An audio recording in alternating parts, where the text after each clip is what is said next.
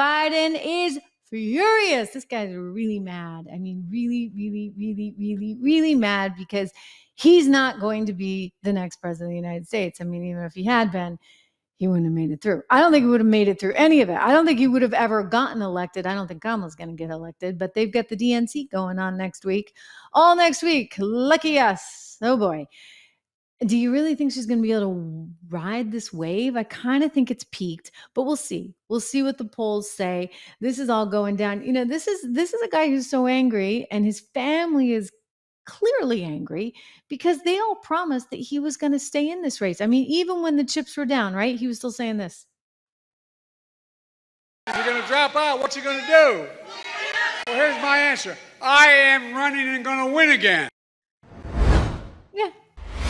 Except Nancy Pelosi, Barack Obama, Chuck Schumer, and the mainstream media said, nope, it's not happening. So even though the American people elected Joe to top their ticket, some other folks decided it wasn't going to happen. Now, Alex Wagner, who is a host over on MSNBC, and a crazy one at that, but you know, it goes with the territory if you work as a host at MSNBC. Alex had this to say when she went on with Stephen Colbert the other day, effectively sort of admitting the truth that she doesn't think should really come out, that you don't have the right to know, but you already know. Watch. Good reason you're not supposed to hear about it. You're not supposed to know what really went down because they've made a decision. But you know what? I'll tell you what went down. Nancy Pelosi called him, and it was like a fateful phone call because up until then, by the way, the poor guy's like suffering from COVID. So he's nursing his COVID. He gets a call from Nancy Pelosi, who tells him that she's going to demand that he resign unless he actually resigns, and that she had some polls that she was going to make public and this, that, and the other. And so he had no choice, which is why, you know, Nancy Pelosi and Joe Biden have kind of had this falling out.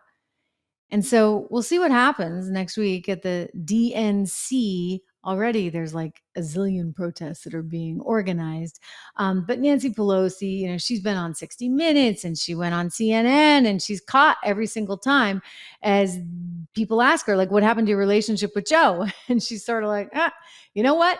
Because listen, I'm going to tell you this. Who needs enemies when you got friends like Nancy Pelosi who are really willing to do you in?